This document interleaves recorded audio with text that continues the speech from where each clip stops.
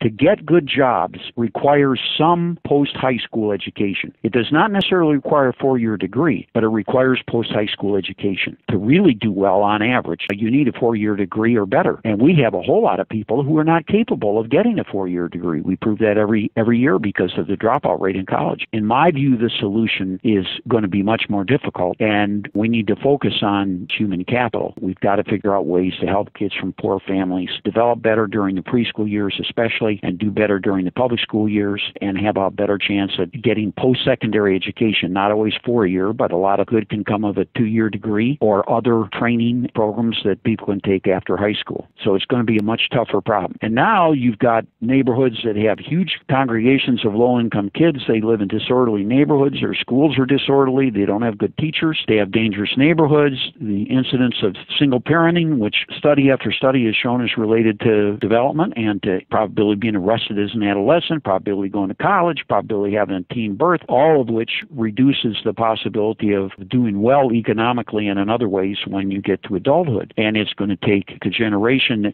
but nothing's going to happen quickly, that's for sure. So at least a generation.